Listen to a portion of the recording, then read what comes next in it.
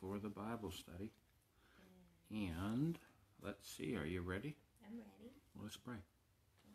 We're going to pray already? Well, there's probably nobody going to be here. We're half hour early. Well, let's pray. Let's pray. Everybody knows my pretty lady. Let's pray. Dear Heavenly Father, we thank you for this opportunity to do Bible study. We ask, oh, blessed Heavenly Father, for the forgiveness of sins, for the blessings of your presence, and that you would give us of your Spirit in a double, triple, quadruple portion, that you would help us to understand what your word has to say about the subject of the second angel's message. In Jesus' name, amen. Amen. Hey, Mom. Mom's here. Mom's here. So last time we talked about the first angel's message. Yes. Yes, and how the everlasting gospel Yes. was the Spirit of Christ Yes. given to all creation, both the obedient creatures and the disobedient creatures. For God so loved the world that he gave his only begotten Son, that whosoever believe on him should not perish, but have everlasting life. Yes. So, the everlasting good news is the Son of God, which taketh away the sins of the world. So we talked about the Spirit of Christ is the spirit of submission. It's the spirit of obedience. It's the spirit of loving and trusting the Heavenly Father. We saw that the first angel's message was that the literal Son of God brings that spirit of submission, obedience, and trust to all creation. That the Son of God died for lost man, restoring sinful human back into the image of God, back into the image of Christ. And that we saw that the Trinity was a counterfeit for that. And that the first angel's message, if you're a Trinitarian, is a counterfeit three angels message. Today we're going to look at the wine of Babylon, its origins, and its results. So, we are going to start with Genesis chapter 11, verse 4. Genesis chapter 11, verse 4. And this is what the Bible says. Genesis chapter 11, verse 4. And they said, Go, let us build us a city and a tower, whose top may reach unto heaven, and let us make a name, lest we be scattered abroad upon the face of the whole earth. Babylon, Babel, the Tower of Babel. This is where Babylon has its origin, in the king Nimrod and at the city of Babel, the portal to God. And they were seeking to build a tower that would reach unto heaven, because they didn't believe God's word that said that he would never flood the earth again. They were rebelling against the fact that God said, spread out through the whole world and be fruitful and multiply. They wanted to keep mankind centralized in a specific location. And this idea of reaching heaven on their own strength was confusion, rebellion, apostasy. We know that Babylon means rebellion, unbelief, confusion, and apostasy. Wine in the Bible stands for doctrine. 1 Corinthians 11:25.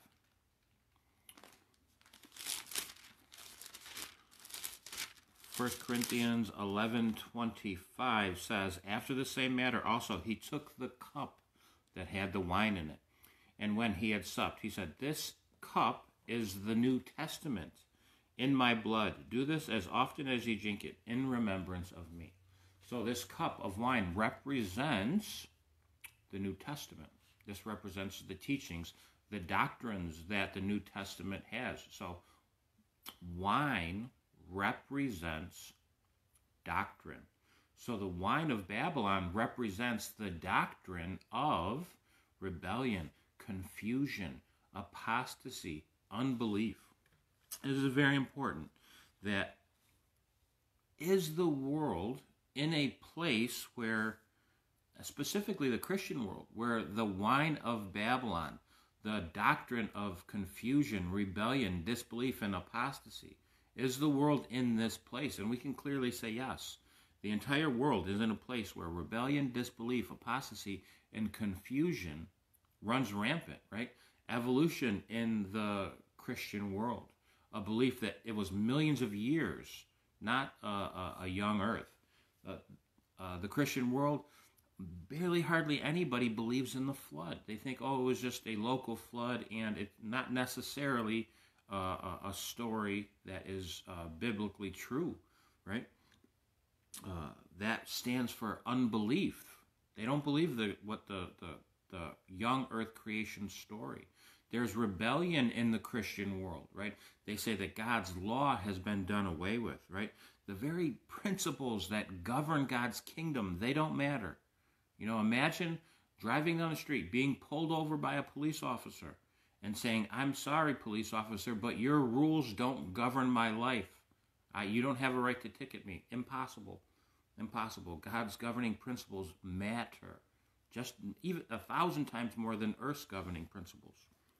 Confusion, apostasy, idolatry, perversion is in the Christian world today, right now. We can see those things in the secular society, but in Christianity, idolatry, rebellion against the law of God, unbelief of the biblical chronology, right? Apostasy, confusion, idolatry, perversion in Christianity, allowed in Christianity, all kinds of it too, right? People are blinded to the understanding of Scripture, right? People are blinded and confused in their understanding of prophecy, unable to discern that we live in the very end of time, the time that Christ warned us to be ready for. The entire Christian world is blind to the fact of where we are. So, the wine of Babylon is everywhere. We're neck deep in the wine of Babylon and in every institution, whether it's religious or not religious, it doesn't matter. The wine of Babylon is prevalent, right? If the institution itself teaches unbelief, rebellion, confusion, apostasy, that institution teaches the wine of Babylon. It doesn't have to be religious, right? That institution teaches unbelief, rebellion, apostasy, and confusion. That institution is part of Babylon. It doesn't matter if it's religious or not. And what we're going to do is we're going to look and see, where does the wine of Babylon have its origins? How did it go through the process of becoming a worldwide fixture? And how is it do I, as an individual, let go of the wine of Babylon? So let's look at Christ, right? Let's see what Christ has to say about Scripture, because we're going to see that what Christ says about Scripture is the foundation of coming out of Babylon, because the wine of Babylon is actually anything that goes against Scripture. So let's see what Jesus had to say about Scripture. John 5:39. John chapter 5, verse 39 says this. John 5:39. Search the Scriptures, for in them ye think ye have eternal life, and they are they which testify of me. So all Scripture refers to Christ. Luke 22:44. Luke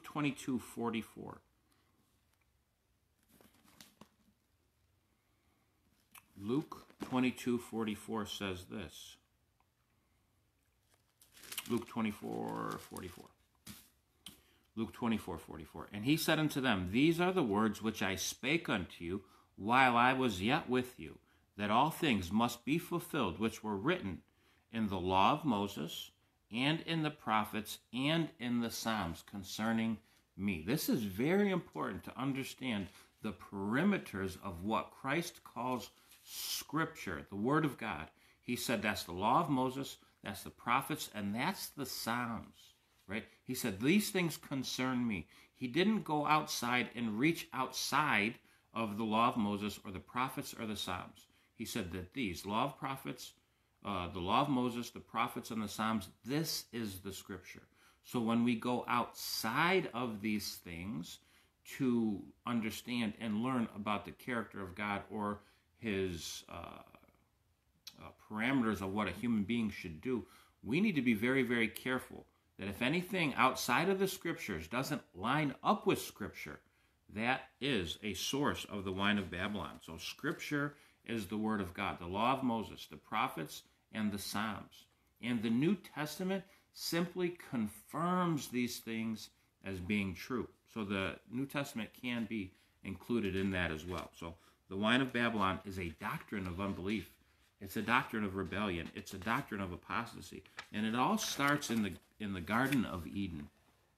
Genesis chapter 3. Genesis chapter 3. Here we go. Genesis chapter 3. Genesis chapter 3, verse 1. Now the serpent was more subtle than any beast of the field, which the Lord God had made. And he said unto the woman, Yea, hath God said, Ye shall not eat of every tree of the garden? And the woman said unto the serpent, We may eat of the fruit of the trees of the garden. But the fruit of the tree which is in the midst of the garden, God hath said, Ye shall not eat of it, neither shall ye touch it, lest ye die. And the serpent said unto the woman, Ye shall not surely die, for God doth know in the day that ye eat thereof, then your eyes shall be opened, and ye shall be as gods, knowing good and evil. And when the woman saw that the tree was good for food, and that it was pleasant to the eyes, and a tree to be desired to make one wise, she took of the fruit thereof, and did eat, and gave also unto her husband with her, and he did eat. Very important. This is the seed of the wine of Babylon, right? Disobedience, rebellion, changing God's word, doubting God's word. That's what the wine of Babylon does, right? The wine of Babylon originates with Satan, which changes God's word, bringing in doubt and a desire for something forbidden, right? This develops a character of rebellion and unbelief. That's what happened here. A character entered into humanity of unbelief in God's word, and it was a rebellion against God's command. This character trait entered into humankind right here. Genesis chapter 3, verse 9. And the Lord God called unto Adam, and said unto him, Where art thou? And he said, I heard thy voice in the garden, and I was afraid, because I was naked, and I hid myself. And he said, Who told you that you were naked? Hast thou eaten of the tree whereof I have commanded thee that thou shouldest not eat? And the man said, The woman which you gave me, she gave me of the tree, and I did eat. And the Lord God said unto the woman, What is this that thou hast done? And the woman said, The serpent tricked me, and I did eat. Adam, the leader. Very important that Adam was responsible for the protection of his family, right? Adam could neither deny nor excuse his sin, but instead of repenting, instead of admitting what he did was wrong, Adam allowed pride to blame. Adam allowed the pride in his heart to become prominent, and he blamed others. He blamed his wife, and he blamed God, right? Eve was deceived, but Adam chose sin. There's a difference between being tricked and choosing sin. Adam's sin was greater than Eve's. And what do we see? We see Adam, the leader, deliberately choosing disobedience, rebellion. And as a natural result of choosing disobedience and rebellion, he was afraid, right? I hid because I was scared. And what was the next thing that we see? We see pride. Adam refusing to acknowledge his sin, but blames it on other people. So this seed of rebellion, this seed of disbelief, its fruit begins to take place as fear and as pride. And at this point, two paths of humanity begin to develop. That sounds funny, that at this point, two paths of humanity begin to develop. But we see it right here. Genesis 3:15. Genesis 3:15. And the Lord God said unto the serpent, Because you have done this, you are cursed above all cattle, and above every beast of the field, and upon your belly you shall go, and dust shall you eat all the days of your life. And I will put hostility between you and the woman, between thy seed and between her seed. It shall bruise thy head, and thou shalt bruise his heel. Genesis chapter 3, verse 15. the seed of the woman, those who follow God. The seed of the serpent, those who follow Satan, right? The seed of the woman represents obedience. The seed of the woman represents trust. It represents love. It represents submission. Christ is the fulfillment and the personification of Genesis 3:15. Christ is the seed of the woman. But so is anybody who loves and trusts and submits to the word of God. Anybody who believes God is the seed of the woman, right? The seed of the serpent, disbelief, rebellion, fear, pride, selfishness. This is the wine of Babylon developing, and its ultimate fulfillment is going to be in the man of sin and the children of Satan. That's where its ultimate fulfillment and the personification of the seed of the serpent is going to be in the wine of Babylon and the man of sin and the children of Satan, right? The wine of Babylon and the man of sin, the seed of the serpent, the seed of the woman, those who are obedient to God. Two paths. Humanity now begins on a path of two different paths, one for the obedient and one for the disobedient. The seed of the woman, the sons of God, right? This is the wheat that the Matthew talks about. The sons of, or the seed of the serpent is the sons of men. These are the tares, right? These are not angels mixing with human beings. This is those who are obedient to the word of God and those who are disobedient to the word of God. Humanity takes two paths here. One who's going to follow God and one who's not going to follow God. And we see the final results of this in Matthew 13:24. Matthew 13:24. Two paths that have its final end. Matthew 13:24. And another parable he put forth unto them, saying, The kingdom of heaven is likened unto a man which sowed good seed in his field. But while men slept, his enemy came and sowed tares among the wheat. So we see a sower of good seed and a sower of bad seed. We see the children of God and we see the children of Satan. But when the blade sprung up and brought forth the fruit, then appeared the tares also with the wheat. So the servants of the householder came and said unto him, Sir, did you not sow good seed in your field? From when then has the tares come? And he said unto them, An enemy hath done this. The servants said unto him, Wilt thou then that we go and gather them up? But he said, No, lest while ye gather up the tares, ye root up also the wheat with them. Let both grow together until the harvest. And in the time of the harvest I will say to the reapers, Gather ye together first the tares, bind them in bundles to burn them, but gather the wheat into my barn. Two paths of humanity, which started back in Eden, Genesis chapter 3:15. The seed of the woman, the seed of the serpent, has its ultimate fulfillment in the wheat and the tares. The seed that is sown by the enemy, the seed that is sown by God. It's going to be fulfilled someday. These two paths are seen again in Genesis chapter 4. Genesis chapter 4. Here we go. So Adam, when he chose to sin against God, the character that he took upon himself was no longer the character of God. It was a character of rebellion, disobedience, fear, and pride. Let's see what happens as Adam passes this character to his children. Genesis chapter 4. And Adam knew Eve, his wife, and she conceived and bare Cain, and said, I have gotten a man from the Lord. And she again bare his brother Abel. And Abel was a keeper of the sheep, but Cain was a tiller of the ground. And in the process of time it came to pass that Cain brought of the fruit of the ground an offering unto the Lord. And Abel, he also brought of the firstlings of his flock, and of the fat thereof. And the Lord had respect unto Abel and to his offering, but unto Cain and to his offering he had no respect.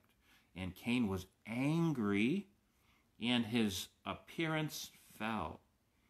And the Lord said unto Cain, Why are you angered? And why is your countenance fallen? And if you do well, shall you not be accepted? And if you do not do well, sin lies at the door, and unto you shall be the desire, and you shall rule over him. And Cain talked with Abel his brother, and it came to pass, when they were in the field, that Cain rose up against Abel his brother, and slew him. Adam now has the character of rebellion, of unbelief, of fear and pride. And Adam passes the seed of disobedience to his children, right? And Abel, right, the one who trusted in the blood of the Lamb, he embraces submission to God's word. He embraces obedience to the requirements that God says, this is the forgiveness of sin, the Lamb of God. Abel embraces submission, obedience, and loving trust in the Father. Cain does not. Cain brings the works of his own hands. Cain embraces rebellion, unbelief, fear, pride, and then adds to that resistance, anger, hatred, and murder. The character of human beings is going downhill very quickly, all because of the seed of unbelief and rebellion. Very important that the character of humanity is taking shape, and that the wine of Babylon is being developed through the course of human history. Right? This is developing the seed of Satan into its full intention, right? The destruction of the obedient children of God, right? Cain killed Abel because of his obedience. Satan wanted to destroy the Son of God because he was jealous of his position, which he held with the Father. Cain is cursed because of his rebellion, his disobedience, his apostasy, his confusion, his fear, his pride, his resistance. He's cursed, right? But it's not a curse that something is an unnatural thing. This is a natural result of choosing unbelief, rebellion, pride, resistance, anger, and hatred. The blessings that come from God, they come through the Spirit of Christ. We saw that the loving, trusting, submissive, obedient Spirit of Christ has blessings with it. And when we reject the Spirit of Christ, when we reject obedience, when we reject submission, when we reject the Spirit of Christ, there's only one thing left, the spirit of Satan. That does not come with blessings. That comes with hatred and anger and rebellion and unbelief. And the curse is left, a fugitive, a vagabond, a wanderer. Cain searching for a sense of fulfillment, but he can't find it because there's true fulfillment is only when we are living the purpose of Christ, when we have the Spirit of Christ. So when we don't have the Spirit of Christ, we are searching for fulfillment in every way. But that's true fulfillment is only found when we have the Spirit of Christ in us. Genesis chapter 4:25. Genesis chapter 4:25. And Adam knew his wife again, and she bare a son, and called his name Seth. For God, said she, hath appointed me another seed instead of Abel, who Cain slew. Seth is born. This is very important because Seth, again, embraces the Spirit of Christ. Seth embraces submission and obedience to God. Seth embraces the loving Spirit of Christ. Seth becomes the leader of the tribe of the sons of God. Those people who are obedient to God then get the name sons of God. Cain becomes the leader of the sons of men. That's the tribe that Cain leads. That's the name of the tribe, the sons of men. So the two paths of humanity, those obedient to God and those disobedient to God, each have a leader. Seth leads the son of God. Cain leads the sons of men. This is what takes place. Genesis chapter 6, verse 1. And it came to pass, when men began to multiply on the face of the earth, and daughters were born unto them, that the sons of God, the children of Seth, saw the daughters of men, the children of Cain, that they were fair, and took them, wives of all which they had chosen. This is very, very, very important, right? The sons of God, the sons of Seth, looked upon the daughters of Cain and could not discern their character.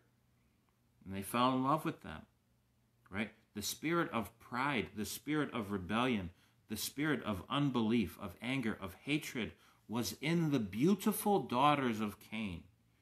And what happened when they married and had children with the daughters of Cain? When the sons of God, the children of Seth, not angels, what happened when the sons of God, the children of Seth, married and had children with the sons of men, the sons of Cain? They took upon themselves women that had pride and anger and hatred and unbelief and rebellion issues. And as a result, these beautiful women of Cain, but ugly on the inside, are now raising the children of God. And that unbelief, that anger, that hatred, that rebellion that's in the daughters of men is being transferred to the sons of God as they're raising the children they bear. This is very important. Transferring the character of rebellion, disbelief, hatred, anger, murder, bitterness, resistance is going into the children of God. Genesis chapter 6, verse 4. Genesis chapter 6, verse 4. There were giants in the earth that in those days, and also after that, when the sons of God came into the daughters of men, and they bare them children, the same were mighty men, which were of old, men of renown. This is very important. Giants. This word giant points to large egos. It points to tyrants. It points to men seeking power. We use the same wording today. He's a giant in this industry. He's a giant in this field.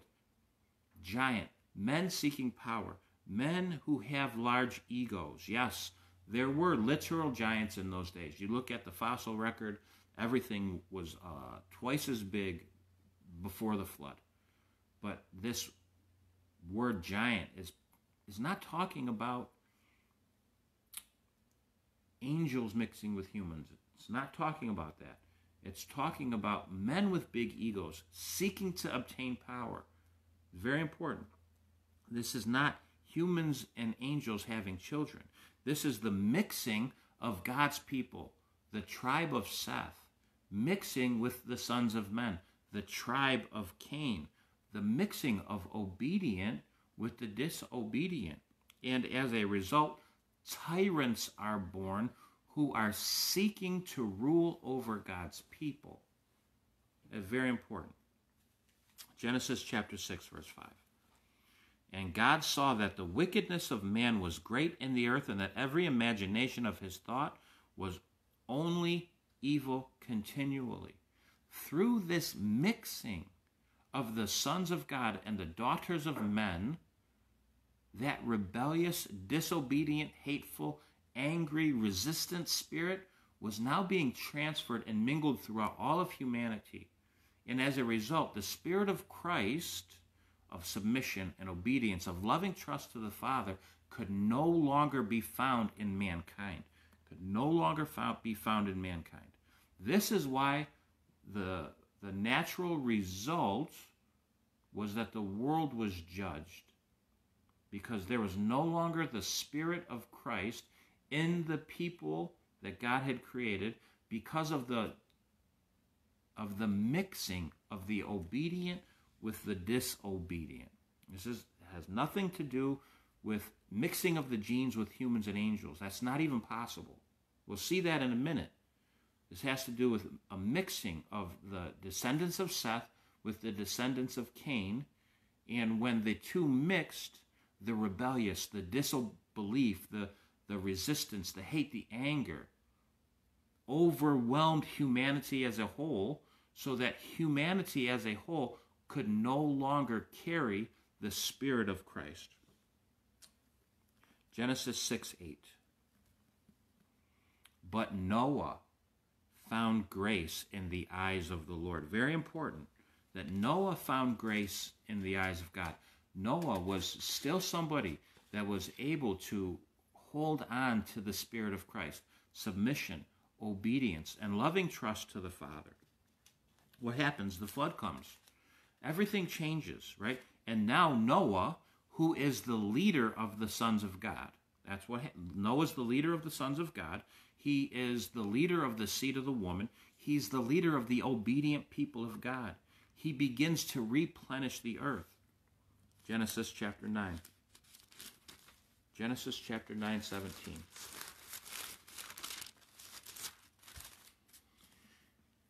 Genesis 9:17. And God said unto Noah, This is the token of the covenant which I have established between me and all the flesh that is on the earth. And the sons of Noah that went forth out of the ark were Shem, Ham, and Japheth. And Ham is the father of Canaan. Let's remember that Ham is the father of Canaan. These are the three sons of Noah, and of them was the whole earth overspread. So the three sons of Noah are the ones who are the original seed makers of all of humanity that's on the planet now. And Noah began to be a farmer, and he planted a vineyard, and he drank of the wine and was drunk, and he was uncovered within the tent. And Ham, the father of Canaan, saw the nakedness of his father and told his two brethren. And when Shem and Japheth took a garment and laid it upon both their shoulders, and went backward and uncovered the nakedness of their father, and their faces were backward, and they saw not their father's nakedness. And Noah awoke from his wine, and knew his younger son had done unto him. And he said, Cursed be Canaan, a servant of servants shall be unto his brethren. And he said, Blessed be the Lord God of Shem and Canaan, shall be his servants. And God shall enlarge Japheth, and he shall dwell in the tents of Shem, and Canaan shall be his servant. This is very important. Ham does something unspeakable. We don't know what it is. All we know is that it's so bad, the Bible doesn't even mention it. Whatever it was unspeakable. Ham is the one who did the problem, right? Ham carries the characteristics of the wickedness that was in the old world, and he violates his father, whatever, I don't know what it was. But the Bible says it's Canaan, his son. Ham had a son, Canaan, and it's Canaan who receives the curse. Now, why would the son receive the curse for what his father did? This is very important. Canaan, the son, receives the curse not because he did something wrong, but because he's the son of Ham. So Canaan is going to receive the character of the father. And that's where the curse comes in. It's not a curse that he did something wrong. It's a curse because he's going to carry on the characteristics of rebellion, of hatred, of perversion. A wicked, perverse, rebellious, resistant, prideful character. This will pass on to Canaan, and then that will pass on to Canaan's children. That's the curse. It's not a curse because he did something wrong. It's a curse because of the character he is about to carry into all of humanity. Right? Genesis chapter 10, verses 6. Genesis chapter 10, verse 6. And the sons of Ham, very important now, and the sons of Ham was Cush, Mizraim, and Put, and Canaan. And the sons of Cush was Sheba, Havliah, Shabta, Ramha, Sabcheka. And the sons of Ramnah were Sheba and Adan. And Cush begat Nimrod. And Cush begat Nimrod, and he began to be a mighty one in the earth. This is very important, right? That Ham begat Canaan. Canaan begat Cush. And Cush begat Nimrod, right? Ham, with his wicked character, passed his wicked character down to Canaan. Canaan took the wicked character of Ham and passed that wicked character down to his son Cush.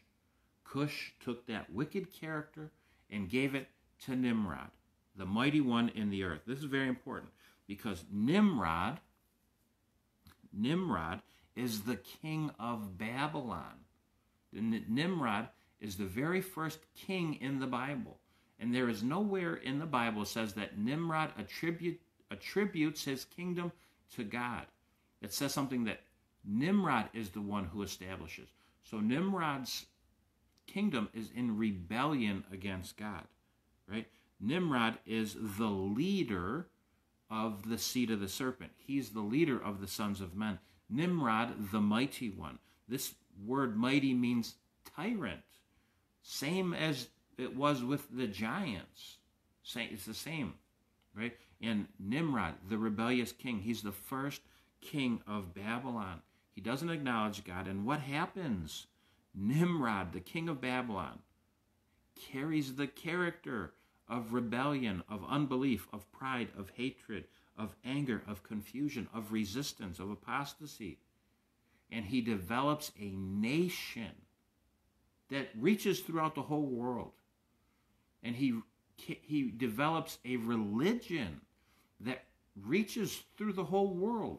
And as this nation, as this religion is spread out through the whole world, what is spread with it? Rebellion, disbelief, apostasy, confusion, tyranny, resistance, hatred, anger, murder is spread through the whole world, right? And the Bible says that this Babylonian belief system, whether in a nation or in a religion, is going to last until the second coming. That's what the second angel's message says. It says that Babylon is fallen because she had made all nations drink of the wrath of her wine, of her fornication. She's drinking of the false doctrines of apostasy, which lead to disbelief, which lead to rebellion, which lead to anger and hatred and bitterness and apostasy. We see the seed that started with the tree of the garden of good and evil being brought into humanity, disbelief and rebellion, through generation after generation gets worse and worse. Fear and pride and resistance and hatred and anger and perversion and murder is given and gets worse and worse and worse through each generation. And it's finally carried into a new system called Babylon, which institutes a new form of government and institutes a new form of religion, which goes throughout the whole world, changing the character of all humanity. It's very important that this will last until the second coming. And there's a very ironic twist to this story, that Babylon had a very specific concept for worship, right? The Babylonian concept for worship revolved around three beings, right, which were united in a mystery. And the identity of these three beings were blurred into one person. That's very important. That Babylon's concept of worship had to do with three beings, a mystery in a unity. And these beings were blurred into a one being. This is the Trinity. This is where the Trinity comes from. And this is exactly what we see in Christianity today. Modern Christianity teaches a Trinity, right? Three beings mysteriously united, which are blurred into one being, which we can't actually understand, right? But the Bible says that we can understand God, and that if we ask God, he will reveal himself to us, and that this is what humanity should glory in, and the fact that we know and understand God. Jeremiah chapter 9:23.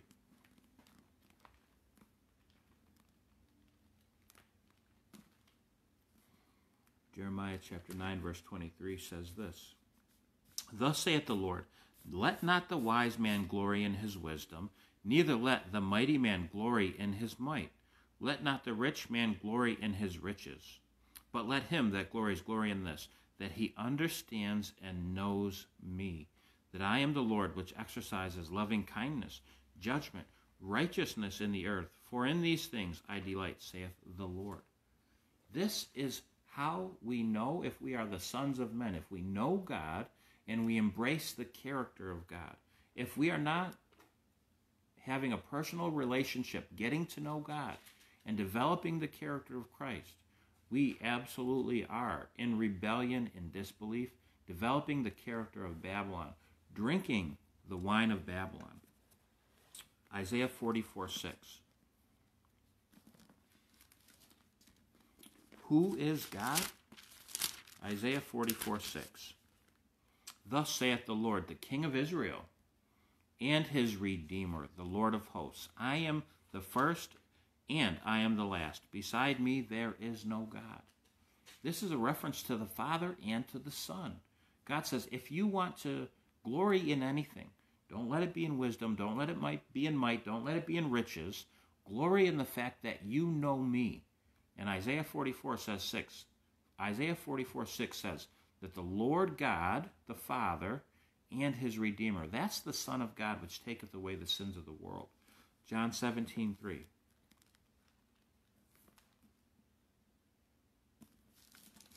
John 17:3.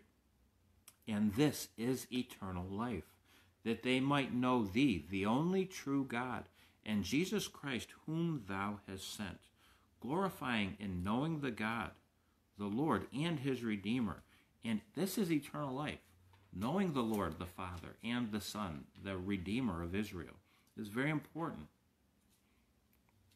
This is the basis for coming out of Babylon, getting to know God, the true God, the one true God, getting to understand him and his Son, because this is the basis for eternal life.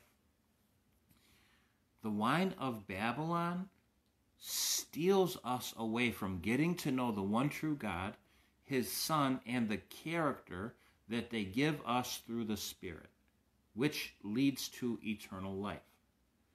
The wine of Babylon gives us a false God. It leads us down false doctrine, which causes us to develop a false character. If we want to get to know the one true God, we need to ask for pure doctrine. Deuteronomy 32:2.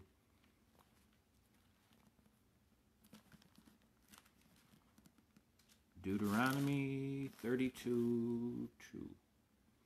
This is what it says.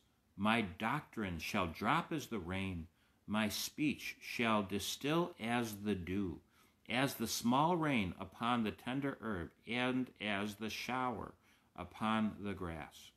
God compares his doctrine to rain. And he says, my speech shall distill as the dew, and my doctrine shall drop as the rain. Pure doctrine, like rain, water, refreshing us. Zechariah 10:1. Zechariah chapter 10, verse 1. Zechariah chapter 10, verse 1. Ask ye the Lord rain. Ask ye the Lord pure doctrine. Ask ye the Lord rain in the time of the latter rain, so that the Lord shall make bright clouds and give to them showers of rain, to every one grass in the field. Do we want to get to know God and his only begotten Son, which is eternal life? Then we need to ask for the rain. We need to ask for the pure doctrine. We need to stop drinking the wine of Babylon, and we need to start asking God for the pure doctrine. Ask ye rain. Ask ye pure doctrine in the time of the latter rain. Jeremiah chapter 3, verse 1. Jeremiah chapter 3, verse 1. This is what it says. They say, if a man put away his wife, and she go unto him, and become another man, shall he return unto her again? Shall not that land be greatly polluted? But thou hast played the harlot with many lovers. Yet return again unto me, saith the Lord. Very important to understand that prostitution is a symbol of apostasy and rebellion against God.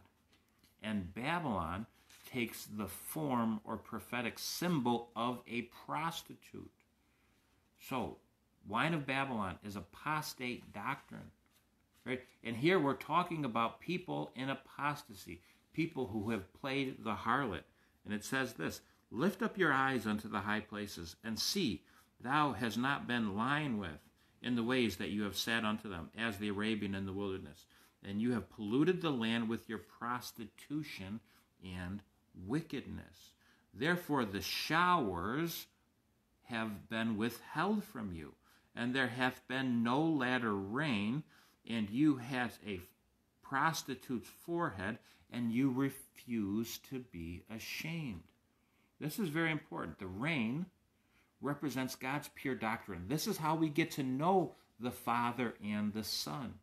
God says, ask of the rain, and I will give it to you. But he also says, you don't receive the rain because you refuse to stop thinking like a prostitute. You refuse to stop thinking in apostasy. So if we're holding on to apostasy, how can we obtain God's pure doctrine? If my hands are filled and I have no more room, if I'm refusing to let this go, how can I grab something else? I can't do it. I have to let go of the apostasy first. I have to be willing to examine myself to see if I am in the faith. I have to be willing to put the time and invest in what the Bible says. Not just a 5-minute video on YouTube. I have to actually get my hands dirty, get my mind in the Word, and investigate. Ask God for the pure doctrine. He'll give it to you. But if we cling to apostasy, the God's pure doctrine, we're incapable of receiving it. Right? It's very important. Ask God for the pure doctrine because he's willing to give it to you. But if you refuse to let go of apostasy, it will be impossible for you to actually hold on to God's pure doctrine. The wine of Babylon is apostasy. It is prostitution. It's very important. It started at the Garden of Eden, at the tree of the knowledge of good and evil. And down through the ages, it developed rebellion, disbelief, confusion, fear, pride, hatred, bitterness, resistance, anger, perversion. And it ultimately turned into something that governed the nations and governed religion. Very important. We need to recognize this, that the only escape from Babylon is the pure doctrine of God. And how do I break free from the wine of Babylon? Luke 11:13. Luke 11:13. Here we go. Luke chapter 11, verse 13 says this. Luke 11:13. If ye then, being evil, know how to give good gifts unto your children, how much more shall your heavenly Father give the Holy Spirit to them that ask him? This is how we break free from the wine of Babylon. The very first thing we need to do is ask for the Holy Spirit. We need to ask for the pure doctrine of God so that we can get to know him. John 16:13. John 16:13. Howbeit, when he, the Spirit of truth, is come, he will guide you into all truth. For he will not speak of himself, but whatsoever things he shall hear, that shall he speak, and he will show you things to come.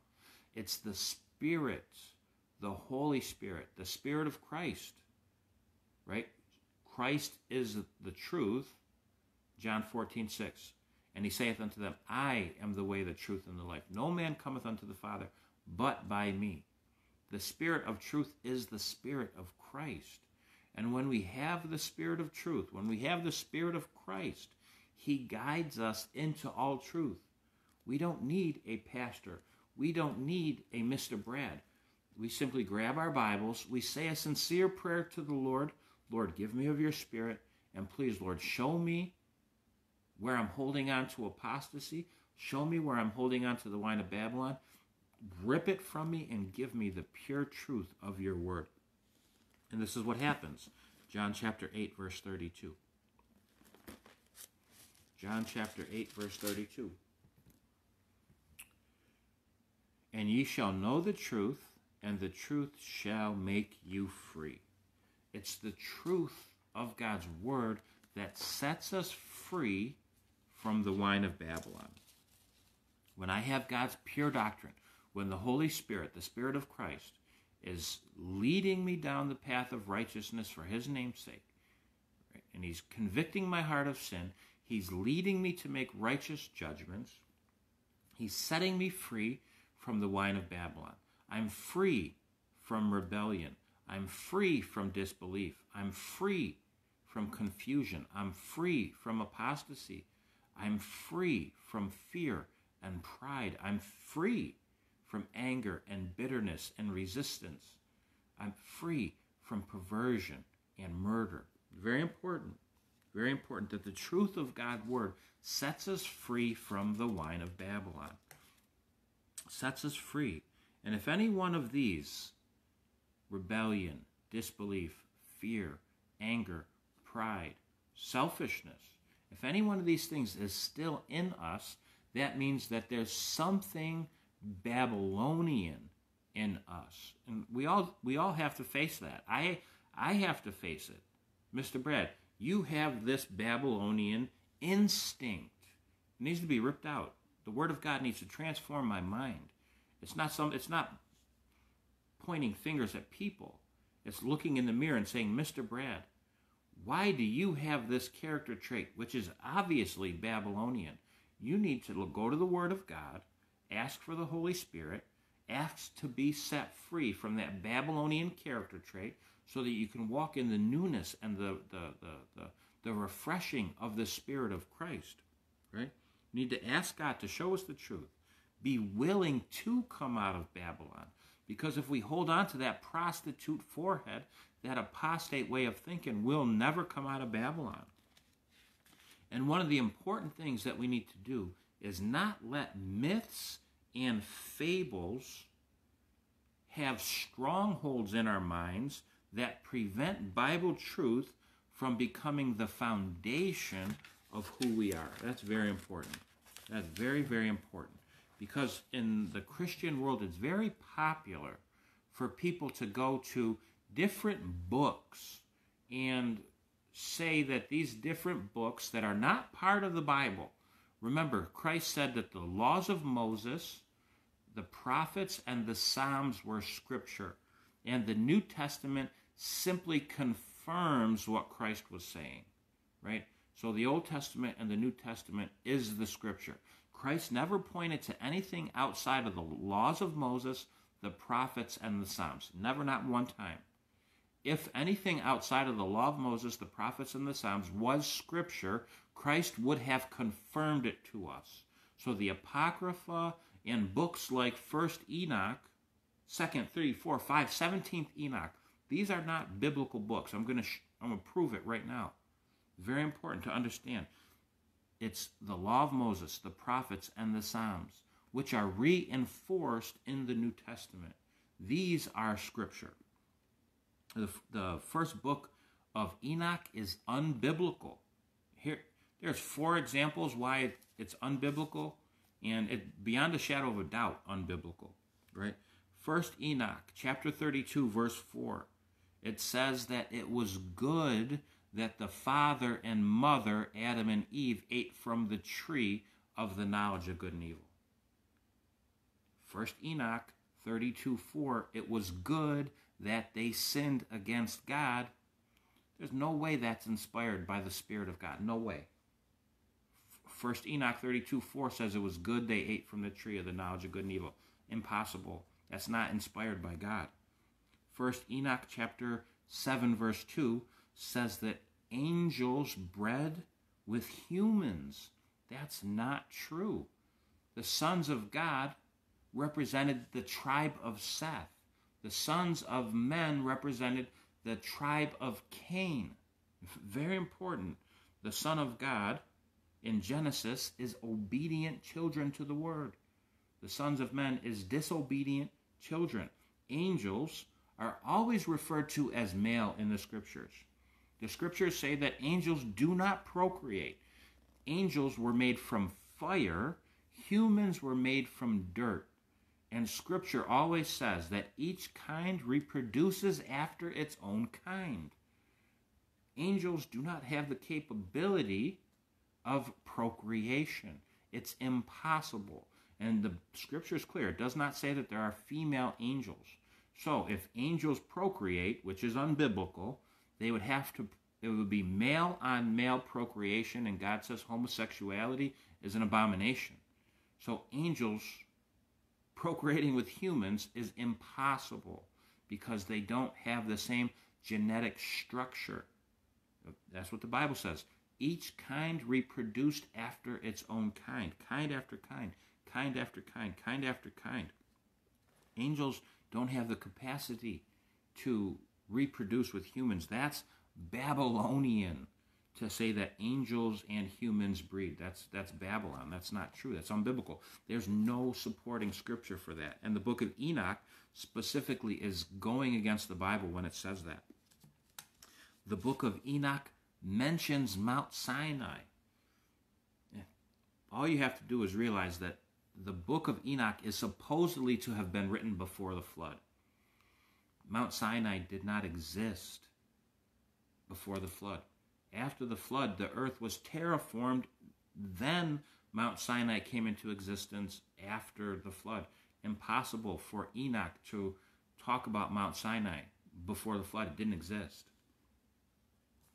And this book of Enoch it's not even a book. It's a compilation of different writings. It's not one author. It's dozens of authors. And it wasn't even compiled until in the 1820s. So to say that this is something that happened before the flood, impossible. It's impossible. And the fourth reason why the book of Enoch is not biblical in any way, because if you go to 1 Enoch chapter 74, verse 14, it says that Enoch is the Messiah.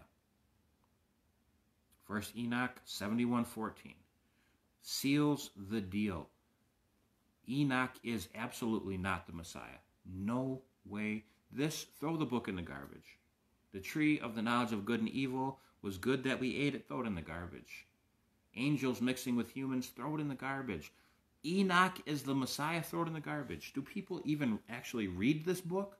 Because if you read the book, it's blasphemy against the Word of God. Either you don't actually read the book of Enoch or you're not reading the Bible. It's Babylonian. It's impossible. Now, people will say, what about Jude 14:15? Jude 14:15. Jude 14:15. And Enoch also, the seventh from Adam, that's before the flood, prophesied of these things, saying, Behold, the Lord cometh with 10,000s of his saints, to execute judgment upon all, to convince them that are ungodly among of all their ungodly deeds which they have committed, and of their hard speeches which ungodly sinners have spoken. The book of Enoch has to be that, because the book of Enoch has this quote. It does not mean anything. This does not prove that a compilation of paragraphs, which was compiled in 1820, is the book that Jude is referencing. There's no proof of that. There could have been another book. It could have been a dozen different answers. There's no proof that 1 Enoch, which is blasphemy, goes against Scripture in dozens of different ways. There's no way that this is referring to this Enoch in Jude. It's impossible. Jesus told us what Scripture was. Jesus said that the book of Moses, the prophets, and the Psalms, these are they which testify of me. No way. 1 Enoch testifies of, not 2nd, not 3rd, not 4th, not 17th Enoch, none of them. They don't testify of Jesus. The New Testament confirms the Old Testament, right? Giving us understanding of the transition, Old Testament pre-Messiah to New Testament post-Messiah, right? And then there's revelations and understandings for the church so that the Gentiles can be incorporated into it. That's the Scriptures. Satan gives us a counterfeit word the same way he did with Eve. Satan gave Eve a counterfeit word. Satan tries to give us a counterfeit word, which seems intriguing, which seems desirous, right? But ultimately, it leaves us with a confused state of mind. It leaves us in a rebellious, unbelieving state of mind that goes against the Word of God, right? The Apocrypha, it does the same exact thing. It gives us a Messiah whose divinity is self-gratifying and self-seeking, stretching boards that were cut wrong and making mud balls and throwing them and turning them into doves. That's not the Messiah. That's not the biblical Messiah. The biblical Messiah never, not one time, used his divinity for selfish reasons. Never, not one time.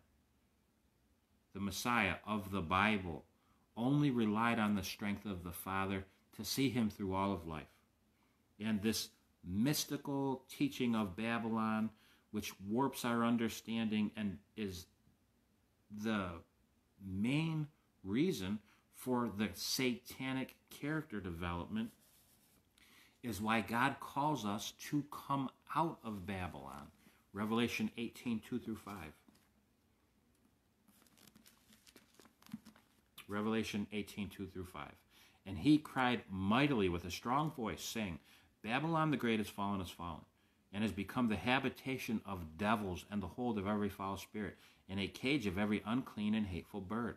For all nations have drunk of the wine of the wrath of her fornication. And the merchants of the earth are waxed rich through the abundance of her delicacies. And I heard another voice from heaven saying, Come out of her, my people, that ye be not partakers of her sins, and that ye receive not of her plagues. For her sins have reached unto heaven, and God hath remembered her iniquity. God is calling us to come out of Babylon. Very important that God gives us hope that the mystical chains of Babylon can be broken. The world is steeped in Babylon, and it seems as if it's impossible to figure out what is truth. But God gives us hope. Romans chapter 4, verse 16.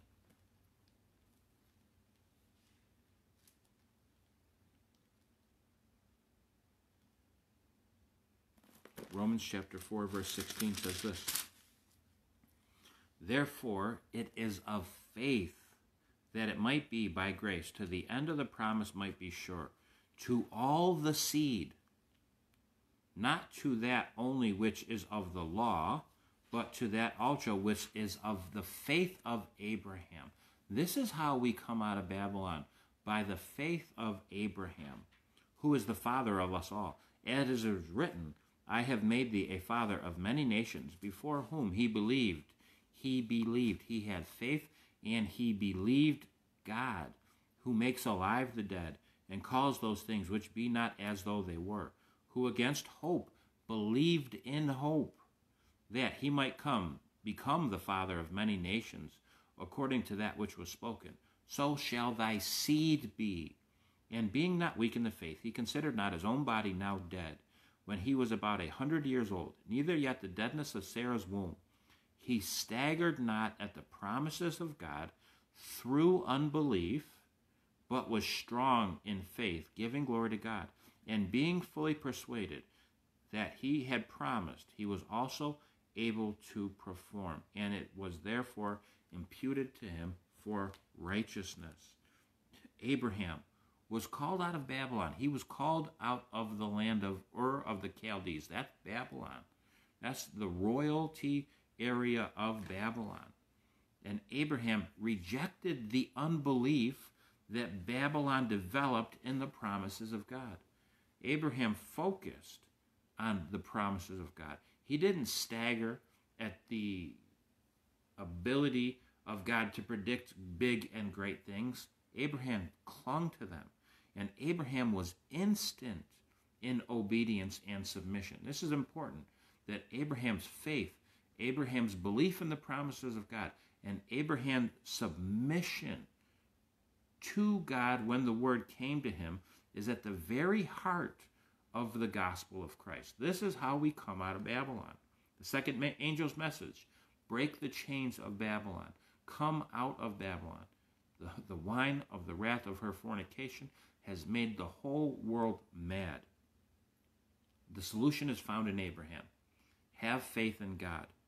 believe God's promises, submit to God's word. If we do this, we will come out of Babylon. Very important. Have faith in God. Believe God's promises. Submit to God's word. Right?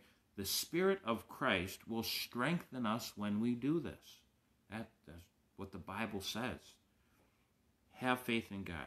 Believe God's promises. Submit to God's word. And the Spirit of Christ will strengthen us to overcome the character of Babylon, the character of sin, the character of rebellion, the character of disbelief, which Christ is looking to shape us and mold us back into the image of God, preparing us to be filled, preparing us to receive the Spirit, preparing us to receive the pure and good doctrine.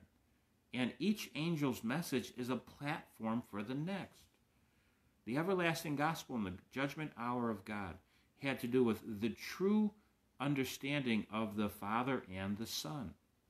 That it's through the Son that the kingdom is even able to exist, because it's the spirit of obedience and submission that goes forth into all created beings.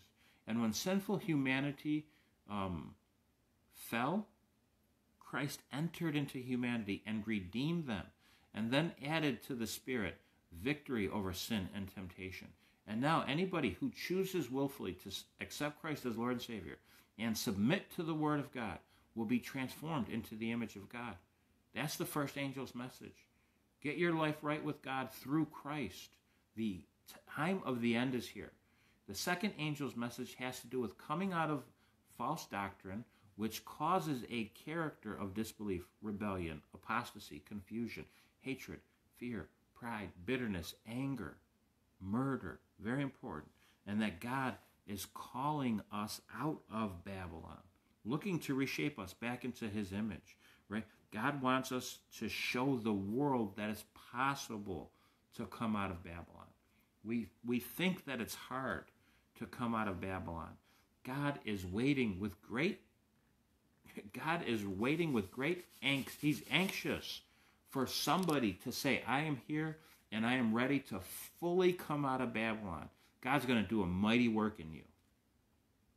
Those people who are sitting around saying, I don't know if it's possible, I don't know, that's unbelief. That's rebellion. That's fear. That's Babylon. God is waiting not only to show the world that it's possible to come out of Babylon, he's waiting to proclaim to the world that Babylon has fallen. Not just from the Bible, but that Babylon has fallen from my character and is no longer a stamp on my forehead. God wants to prove that Babylon has fallen in our lives. Babylon is seductive. Don't get me wrong. Babylon will confuse us if we have loved ones that we think have gone to hell. Babylon will tell us, no, everyone goes to heaven. Babylon says, no, everyone continues to live after life. Babylon says, no, don't worry about it. The law of God no longer affects you. You're forgiven. It's seductive. Its chains are tight, and it's not stronger than Christ. We can come out of Babylon if we submit, if we believe God, if we trust in him, and we submit to his word. God will break the chains of Babylon in our life, and he will show the world that Babylon is fallen from my forehead, right? And it's very important that those who are in Babylon, they're confused and they're drunk, right, with the wine of apostasy, and that God is calling people out, and we need to be gentle with them, right? God, if we trust his Spirit, he'll tell us, he'll give us the word to say in that hour. Peter was known for going around using a sword, cutting people's ears off. Jesus says that's not the way to do it, right? We take our word, we take our sword, we take the Bible, and we share it with them lovingly, not cutting their ears off. A lot of people in Babylon, Christ is able to deliver them. Can we hear the call? Can we hear Jesus knocking at the door saying, come out of her, my people? We need to let him in, right? There is two choices in this life, the sons of God or the sons of men. Either we're going to come out of Babylon and become the sons of God, or we're going to stay in Babylon, and we're going to stay the sons of men. It's very important that through faith in God, through trusting God's promises, and through submission to God's word, I can be like Abraham and come out of Babylon. But if I refuse to, I'm going to maintain a spirit, a character of rebellion, of confusion. And I will never be able to stand against the mark of the beast. The mark of the beast is man's authority. And if I'm not developing a strong foundation in the first angel's message, if I'm not developing a strong foundation in the second angel's message, there is no way when the third angel comes and the mark of the beast comes will I ever be able to stand. Jesus is saying, choose you this day whom you will serve. For me and my household, we're going to serve the Lord. But a strong foundation in God's word needs to be developed, a relationship with the Son and the Father. That's eternal life. And then we need to dedicate our lives to getting to know the one true God and what he expects from us through his word. And as we dig into his word and as we submit, he'll shape and change and mold us as his leading sees fit. Everybody's different. Not everybody's on the same page. And as this takes place, he'll prepare us to reject the mark of the beast. The time is at hand. The end is here. Come out of Babylon. Repent, therefore, and be converted. Let's pray. Let's pray. Dear Heavenly Father, thank you for this opportunity to pray and to have a blessed, holy Sabbath. Heavenly Father, we commit our lives to you. We ask for the forgiveness of our sin. And we ask, Heavenly Father, that you would bless us with a double, triple, quadruple portion of your Spirit. Give us of your pure doctrine. Rip us out of Babylon, Heavenly Father, and use us to prove to the world that Babylon has fallen from my forehead. In Jesus' name, amen. Amen. Amen. I love you, everybody.